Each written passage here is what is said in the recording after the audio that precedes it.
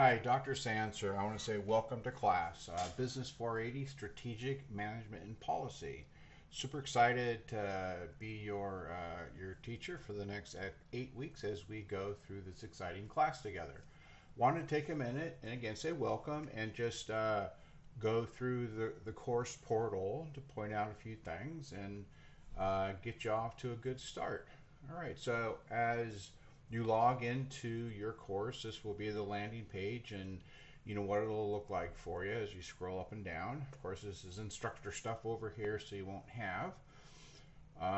When you look at the top in the announcements section, always take a look at your announcements. I will be posting as you go into course. You'll see some announcements already there. That'll be ready for you.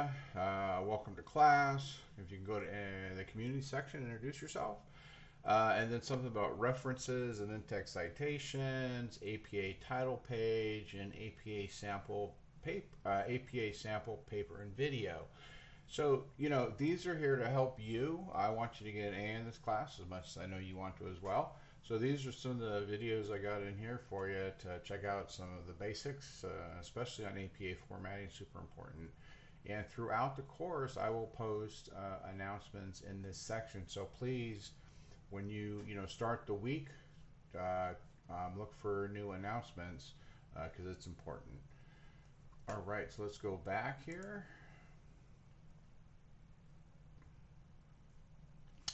And then if we want to skip down here to where it says activities, I'd suggest take a look here first because what this does is it provides just a list of everything you can see in one view. Because so when you go into your course week to week, then it's that snapshot. So why don't we take a look at the assignments tab? And this will give you that snapshot in a linear fashion of all your assignments that are due and when they're due and what it is that you'll have to be working on. So what's due in week 2? Topic selection for strategic audit, organization selection. And then week 3, rough draft, competing as a Christian organization. Week 4, final draft, competing as a Christian organization. So those two build on each other, of course. And then week 5 starts really the first of your 3 parts for your final assignment here. Strategic audit part 1. Then the next week, week 6, strategic audit part 2. And week 7, strategic audit part 3. So there is a good amount of work within these assignments. So, you know, I would encourage you to go into each course week and really read through what the assignments entail. So that way you have an idea what you're in for there. Okay, let's go back to course home.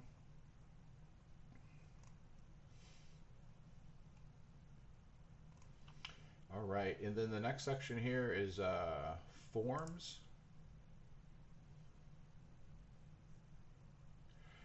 Like I said, this is another good linear view and all the forms that we have here in class. So week 1, discussion, business disruption and strategic impact.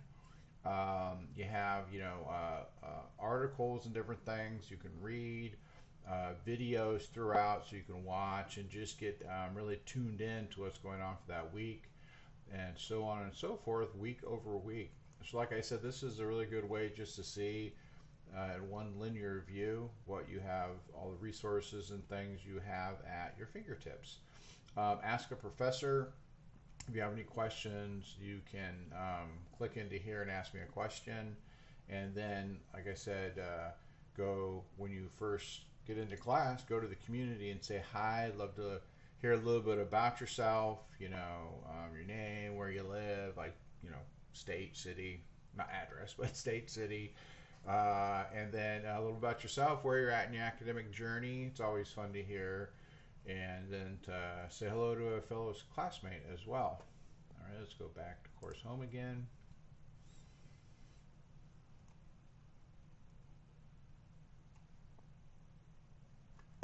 And then learning extras. So there's a resource here, tutor.com, text aid by Read Speaker, and then your syllabus. Your syllabus is super important. So uh, open your syllabus, go through it.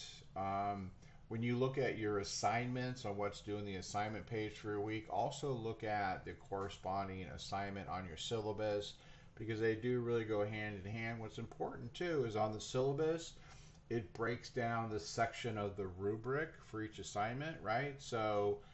Um, so you'll know when you turn in your paper because that's ultimately the rubric that I have to assess your paper and to grade you on.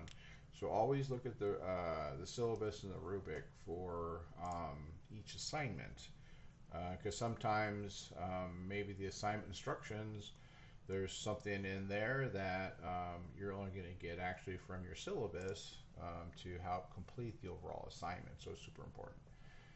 And then lastly, some additional resources for the entire class. So support resources, and some of this is duplicative, but again, it's another way to get information to help you. Course resources, your syllabus, and then the different videos and help aids and things like that, all just in one linear fashion. So if you can't find something like what week was that in again, you can always go to one of these tabs and just scroll down to get what you need. Okay. All right. So in contacting me, I have the LAPU email on my phone, so I get that real time. You can always text me. Don't use this up here. I'd prefer you didn't because I don't always see that, and sometimes it actually doesn't pop up right away that I have something there. So the best way to reach me is via email or via text because like I said, I have the email on my phone and I have the email up during the day, so I get it pretty real time and I do want to respond to you quickly. So additional ways to navigate your course room, you can get your syllabus right here. Again, ask a professor. Your community where you want to go in and say hi, introduce yourself, say hi to your classmates. Your study room. Study room's a good opportunity if you need some space to work or have conversation with your fellow classmates. It's a good place to have that contained within the class, that kind of thing. And then live tutoring and online counseling. All right, so let's go to take a look at week one. And the way week one, introduction to strategic management. And here's your e-textbook, so you can click on that and get access to it immediately. And again, some additional first steps. It's as you can see, there's a few different ways to get to the same thing. Again, post questions for your professor if you have it here. Again, you can text and email me as well. Introduce yourself, review the course tips, and connect. And that's again your study room. And then watch course introduction, which is it's a real quick animated kind of video. So and then your first going into your first discussion question. Initial posts are due by Thursday, and then you have to respond to 2 to 3 peers by Sunday. Now, I believe in here it'll say respond to 2 peers, but when you look at the grading rubric to get the full points, you usually have to respond to 3. So here's your requirements here. College level writing. Initial posts are 250 words. You have to support your initial post with 2 APA formatted sources. And then when you respond to your peers, respond to peers with a minimum 150 words. And it says here to respond to more than the minimum of 2 peers.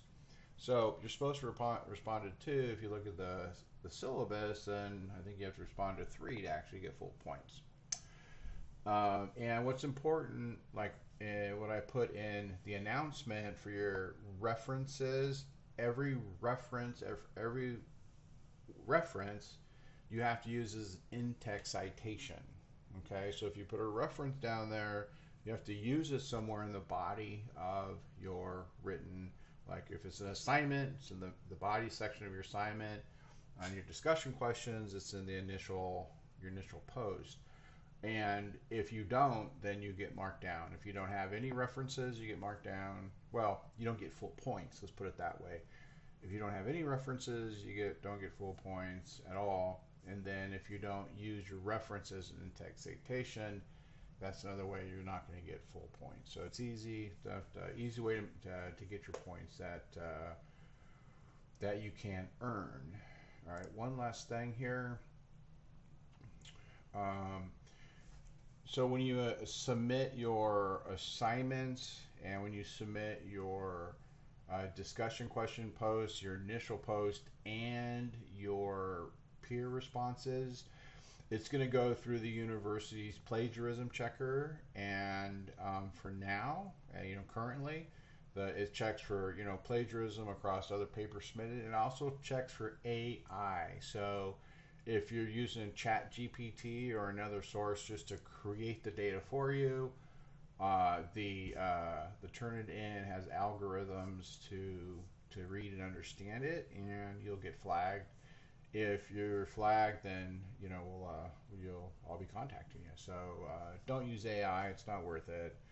Just keep it original and write it yourself. So have a great learning experience. Also, be mindful of the university's late work policy. For if you turn in an assignment late one day, it's 10% marked down, and then I think it's after 3 days, you can't turn it in. So be mindful of your timing as you go through class. Make sure you turn everything in on time. So again, you can get maximum points. All right, well, I think that's it. I'm super excited about this course. I'm super excited to be your instructor. If you have any questions at all, that's what I'm here for. Reach out so we can discuss it. All right, thank you, and God bless.